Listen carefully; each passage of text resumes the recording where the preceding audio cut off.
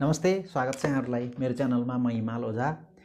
म यहाँहरूलाई आज एकजना सफल व्यक्ति, एकजना महान व्यक्तिको सानो जीवन कहानी बताउन चाहन्छु। जीवन कहानी यहाँहरू सामु सेयर गर्न चाहन्छु। मैले धेरै व्यक्तिहरूको जीवन कहानी पढ्दाखेरि थोमस अल्वा एडिसन, जो महान वैज्ञानिकको रूपमा परिचित हुनुहुन्छ, एउटा सफल व्यक्तिको रूपमा परिचित हुनुहुन्छ र एउटा सफल व्यापारीको रूपमा पनि उहाँ परिचित हुनुहुन्छ र उहाँ विशेष गरी विज्ञानको जगतमा चिर परिचित नाम, एउटा महान वैज्ञानिक र खोजकर्ता, अध्ययनकर्ता, अनुसन्धानकर्ताको रूपमा सुपरिचित नाम थोमस अल्वा एडिसन, जसको एउटा सानो जीवन कहानीभित्रको सानो एउटा स्टोरी।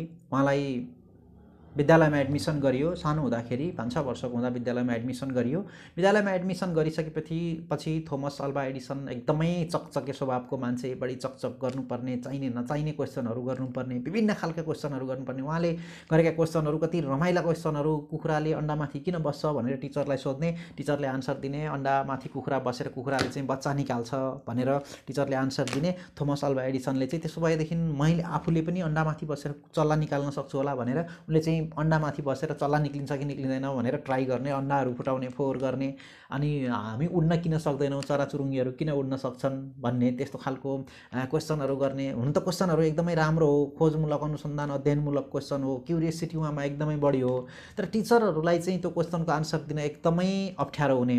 त्यो कारणले गर्दा थोमस अल्वा एडिसन पढ्दै गए, उनी विद्यालयमा पढ्दै गए। टिचरहरूलाई कन्ट्रोल गर्न एकदमै गाह्रो, कोर्सको कुराहरू नसोध्ने, एकदमै अप्ठ्यारो कुराहरू सोध्ने, नाजायज कुराहरू सोध्ने, चाहिने नचाहिने कुराहरू सोध्ने, बाहिरको कुराहरू सोध्ने। टिचरलाई एकदमै गाह्रो भयो, अप्ठ्यारो भयो। पनि विद्यालयलाई पनि उहाँलाई कन्ट्रोल गर्न साह्रै गाह्रो भएपछि विद्यालयले स्वभावैले थोमस अल्वा एडिसन कान अलिकति कम सुन्ने, उनी सानो एक्सिडेन्टमा परेकोले कान अलिक कम सुन्ने। त्यति बेला अब मन्दबुद्धिको टाइपको भनौँ, त्यस्तो खालको बच्चालाई मन्दबुद्धिको भनेर भनिन्थ्यो। टिचरलाई पढाउन एकदमै गाह्रो उहाँलाई। टिचरहरूले सहँदै गए, विद्यालयले पनि हेर्दै गयो केही सुधार गर्न सकिन्छ कि उनको एक्टिभिटिजमा भनेर धेरै प्रयासहरू गर्यो। धेरै प्रयास गर्दा केही नलागेपछि उनलाई अन्ततोकत्वा विद्यालयले रेस्टिकेट गर्ने निर्णय गर्यो र उनलाई रेस्टिकेटको एउटा लेटर लेखेर थोमस अल्वा एडिसनको हातमा, उनको प्यारेन्ट्सलाई एउटा चिठी लेखेर, आदरणीय अभिभावकज्यू, तपाईँको बच्चा कुनै गरी खान सक्ने क्षमता राख्दैन, दिमागको विकास पनि भएको छैन र उसलाई सिकाउन पनि सकिँदैन, उसँग सिक्न सक्ने क्षमता पनि छैन। त्यो कारणले गर्दा कृपया तपाईँको छोरालाई, तपाईँको बच्चालाई विद्यालय नपठाइदिनु होला, तपाईँको बच्चालाई विद्यालयबाट रेस्टिकेट गरिएको छ भनेर एउटा रेस्टिकेट लेटर लेखेर विद्यालयले थोमस अल्वा एडिसनको हातमा उहाँको प्यारेन्ट्सलाई पठाइदिन्छ। र घरमा थोमस अल्वा एडिसन विद्यालयबाट घर पुगिसकेपछि त्यो चिठी आमाले पढ्नुहुन्छ, आमाले हेर्नुहुन्छ चिठी।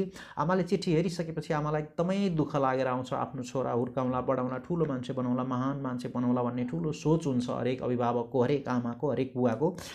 अनि यसो चिठी पढ्नुहुन्छ त थोमस अल्वा एडिसनलाई यो विद्यालयबाट रेस्टिकेट गरिएको छ, उनीसँग कुनै बुझ्न सक्ने क्षमता छैन, पढ्न सक्ने क्षमता छैन, उनले कुनै पनि किसिमको कुराहरू बुझ्न सक्दैनन्, गरी खान सक्ने क्षमता पनि उनले राख्दैनन् भनेर त्यो चिठीमा लेखिएको छ। ताकि तपाईँको बच्चालाई रेस्टिकेट गरिएको छ, कृपया भोलिदेखि विद्यालय नपठाइदिनु होला भनेर लेखेको छ। आमा एकदमै दुःखी हुनुहुन्छ, दुःखी भएर गहभरि आँसु पार्नुहुन्छ आमाले।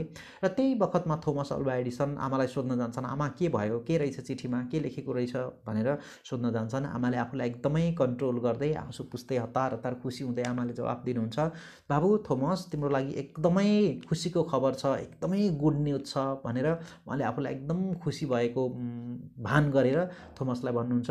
थोमसले सोध्छन्, के रहेछ त्यस्तो खुसीको खबर के छ, मलाई गुड न्युज के छ भनेर उनले सोध्छन्। उनी पनि एकदम हर्षपूर्वक सोध्छन्। अनि आमाले जवाफ दिनुहुन्छ, बाबु तिमीलाई एकदमै खुसीको खबर छ, धेरै धेरै खुसीको खबर छ भनेर भन्नुहुन्छ थोमसलाई।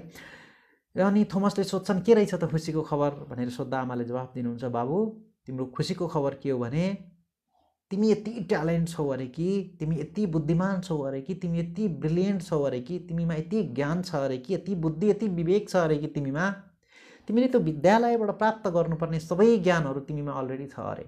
त्यो कारणले गर्दा भोलिदेखि तिमी विद्यालय जानु परेन, विद्यालय जानुको सट्टामा तिमी घरमै मसँग बसेर पढ्न पाउँछौ, यो चाहिँ तिम्रो लागि एकदमै ठुलो गुड न्युज हो भनेर आमाले थोमसलाई भन्नुहुन्छ। र थोमस एकदमै खुसी हुन्छन्, उनलाई हो जस्तो पनि लाग्छ। टिचरहरूले ममा बढी फोकस गर्नुहुन्थ्यो, मलाई एकदमै टिचरहरू ममा कन्सन्ट्रेट हुनुहुन्थ्यो, मैले धेरै क्वेसनहरू पनि गर्थेँ टिचरलाई भन्ने उहाँलाई लागेपछि थोमस एकदम कन्भिन्स हुन्छन् र उनी घरमै बस्न थाल्छन्, पढ्न थाल्छन्। बढ्ने क्रम जारी चलिरहन्छन्। उनले बिचमा उनले सङ्घर्षहरू गर्दै जान्छन्, पढ्दै जान्छन्, खोज अध्ययन गर्दै जान्छन्, उनी हुर्किँदै जान्छन्। आमाले उनलाई सिकाउँदै गाइड गर्दै जानुहुन्छ र उनी ठुला भइसकेपछि 14-15 वर्ष भइसकेपछि उनले आफ्नो एउटा प्रेस खोल्छन् र प्रेसबाट पत्रिका निकाल्छन् र त्यो पत्रिका आफैले गाडीमा लगेर बेच्छन्।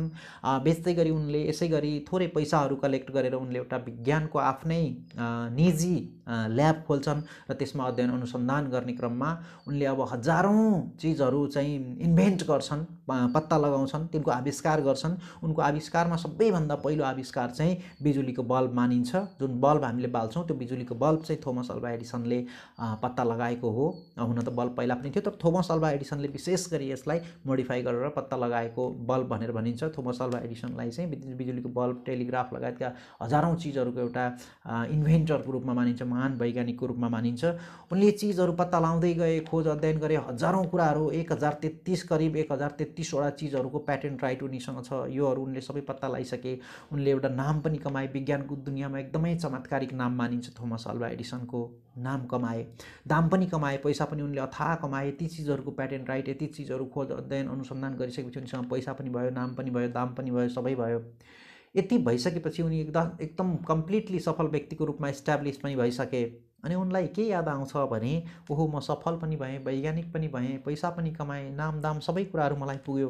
अब मैले त्यो जुन मेरो जन्मघर, मेरो पुरानो घर जहाँ मेरो ड्याडी मम्मी बस्नुहुन्थ्यो, म जन्मेको घर, त्यो ठाउँ कस्तो भयो होला, उनलाई एकदमै याद आउँछ। अनि उनलाई त्यो पुरानो कुराहरू केही भेटिन्छ कि त्यसको एकदमै उनलाई चासो हुन्छ र उनी जान्छन्, उनी खोज्छन्, हेर्छन् आफ्नो आमाले राखेको, बुवाले राखेको पुरानो कुराहरू, पुरानो बाकस भनौँ अथवा दराज भनौँ, त्यसबाट उनी निकालेर हेर्दै जाने क्रममा उनले धेरै कुराहरू हेर्छन्। कति कुराहरू उनलाई रमाइलो लाग्छ, कति कुराहरू नरमाइलो लाग्ने पनि हुन्छ। त यसै सिलसिलामा हेर्दै जाँदा उनले त्यो विद्यालयले उनलाई रेस्टिकेट गरेर लेखेको चिठी जुन आमाले पढ्नुभएको थियो त्यो दिन, त्यो चिठी पनि उनले भेट्टाउँछन् र उनले पढ्छन्, यसो हेर्छन्, चिठीमा लेखिएको छ ओहो थोमस अल्वा एडिसन एकदमै कमजोर छ, उसको दिमागको वृद्धि तथा विकास पनि भएको छैन, ऊ सिक्न सक्ने हैसियत पनि राख्दैन, उसलाई सिकाउन पनि सकिँदैन, उनले कुनै भविष्यमा उसले कुनै खालको गरिखान सक्ने क्षमता पनि राख्दैन, उसको दिमागको राम्रो विकासै भएको छैन भनेर उसलाई त रेस्टिकेट गरेर लेखिएको चिठी। उनी छक्क परे, एकदम सक भयो, उनी अचम्ममा परे। उनी ओहो मलाई त बच्चा हुँदा त विद्यालयले यसो पो भनेको रहेछ, तर यसको सट्टामा आमाले त मलाई उल्टा भन्नुभएको थियो, तँ एकदमै ट्यालेन्ट छस्, ब्रिलियन्ट छस्, बुद्धिजीवी छस्,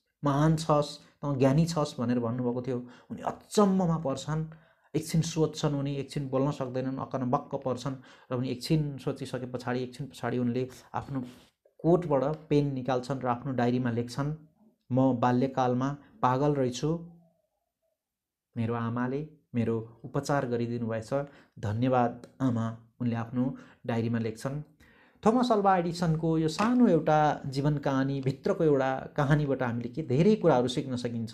त्यसमा पनि हामीले सिक्न सक्ने सबैभन्दा महत्त्वपूर्ण कुरा के हो भने एउटा बच्चा अथवा एउटा छोराछोरी बिग्रिनु, सप्रिनु वा त यसले राम्रो काम गर्नु, नराम्रो काम गर्नुमा सबैभन्दा बढी ठुलो भूमिका चाहिँ अभिभावकको हुन्छ, आमाहरूको हुन्छ अथवा बुवाहरूको अथवा अभिभावकको हुन्छ भन्ने खालको सबैभन्दा ठुलो शिक्षा हामीले लिन सक्छौँ।